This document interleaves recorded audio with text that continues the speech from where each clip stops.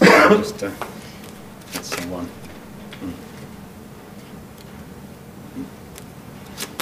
That's two. That's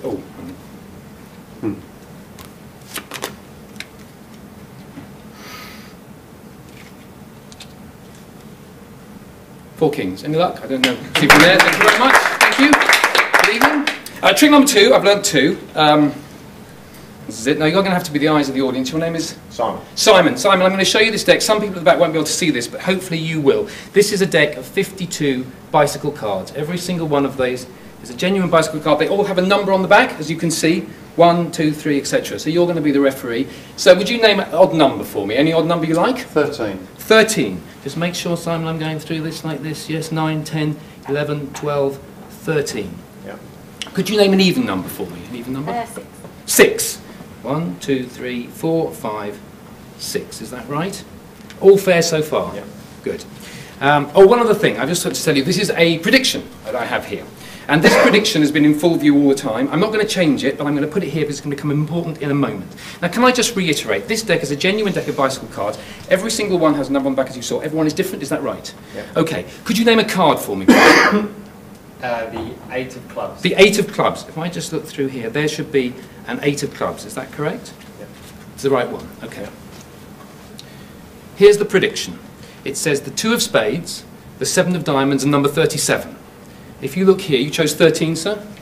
13. And that is indeed the 2 of spades. You also said number 6, was that right? Is the 7 of diamonds. And if you look here, you chose the 8 of clubs, sir, and that one is indeed 37. Thank you very much. Let's do one more.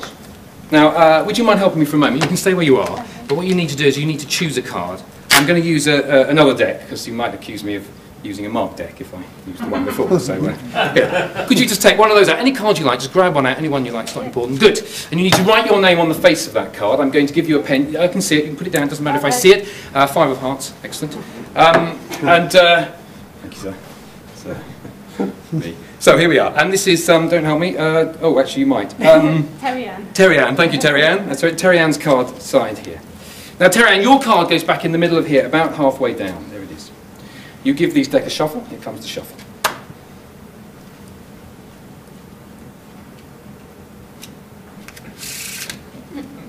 Thank you, you have no idea how hard that is. Okay, one card comes out the middle of this pack, and if we're lucky, any chance? Is it yours? Yeah. It is. Thank you. We can do it again. I'll show you a second time. You should be able to see from there. There is your card, Terry Ann. Your card goes back into the middle. Your card comes back to the top. Doesn't matter how many times you do it, it comes back to the top. I'll do it for you one more time. Here it is. Last time coming up. Look. Take it. Put it into the middle here, halfway. You bury it very deep. This card comes back to the top. Disguise the 10 of spades and your signature's gone. That's 2 tricks there, Terry Ann. If I just do this, it's back. And here it is with her signature on. Now, if you follow it that time, there is one other way. Oh, that's my fault. There is one in here. Let me just show you. Oh, yeah, Terry Ann's pocket. In. Thank you. Let me show you how it works. You'll be disappointed when you see it. It goes in the middle about halfway. What you do is you give the deck a little flick, back on top. Go for the pocket, got it. Now I'm acting. This is the acting coming up. I'm going to act. It's going to look easy, but I'm acting. There it goes. It goes in the pocket. I'm acting now. And when I put it back in here, it looks like your card has gone into the pocket. It hasn't. Actually, it's always here. Thank you. Okay, there is one more in there. You can go in my pocket so and have a look. Actually, no, I'll do it. But, but you do see it. There it goes again. There it is. The last time. Last time coming up. Watch. You ready? Do you see it go? It's here. I have it here. Sorry, it went the other way around. The cards are over here. How much thank you. That's it. You can do it face up. If that was in the pocket now, that would be a miracle. It's not, of course. But if you can you hear it? Can you hear something then? You can hear it. It's me tapping the box. Inside the box, folded up, there's one card, and that card in there, folded up, is your card there. There I am with your signature on it. Thank you. There's a lot of pressure going last. Awful lot of pressure. Not least of all to say, there's 7 magicians up in the balcony thinking, I hope he screws up more than I did. I didn't see the other act, so I don't know how much I need to screw up to make them happy. I like to make people happy. So, one last one before we go. And, let's use one of please. Simon, you were helping me out earlier. If you take that card, I'm going to give you a pen. Could you just sign your name on it? And just so we can see, could you sign it in that bottom margin down there so we can see? When I was 14 years old, I played Puck in Midsummer Night's Dream. 14 years old. And Puck's a very interesting part. He says the last few lines of the play. He is the last person left on stage at the end, which I always think is quite fun thing to do. And he says, if we shadows have offended, think but this, and all is mended. That you have but slumbered here, whilst these visions did appear. And this weak and idle theme, no more yielding but a dream. Gentles, do not reprehend, if you'll pardon, we will mend.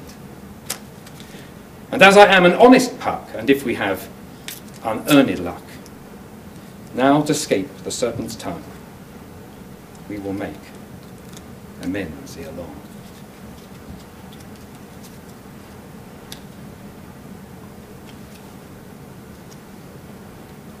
Else the Puck a liar call.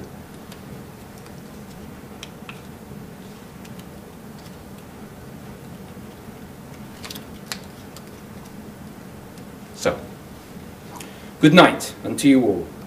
Give me your hands if we be friends, and Robin shall restore. Amen.